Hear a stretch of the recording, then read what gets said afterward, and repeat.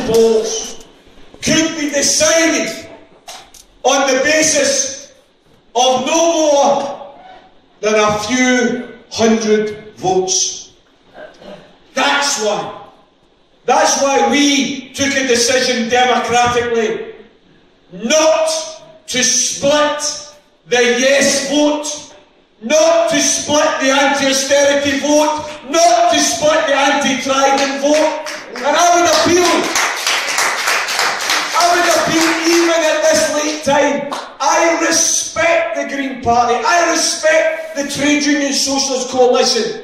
I respect the right of others to stand in this election. I respect your right to do it, but I hope you respect my right to say to you, you're wrong. You're wrong at a time like this where only a few hundred votes could decide a seat. If you're a Green Party member, if you're a socialist, and your party manages to secure 200 or 300 votes, you might say, well done, we've got 200 or 300 votes, we've recruited some members, well done. But how are you going to feel if the red Tory, the blue Tory or the yellow Tory holds onto their seats by 200 votes? How are you going to feel?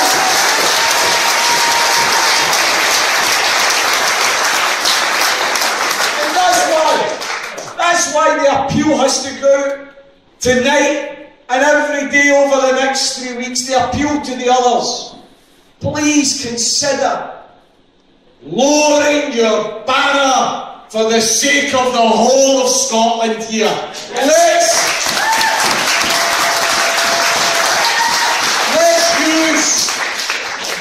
Let's use the most powerful weapon of all. As I sat in the BBC studios on the night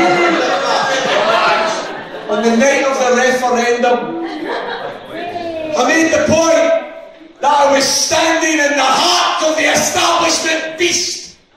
The establishment beast that did everything to distort the message, to send out absolutely distorted news that frightened people, that conned people, that told the pensioners they were going to lose their pension, that told workers they were going to lose their jobs, that told the whole of Scotland, vote yes, the supermarkets will close, vote yes, the banks will leave. As I made the point to Andrew Neil, an independent Scotland didn't mean the closure of the bank.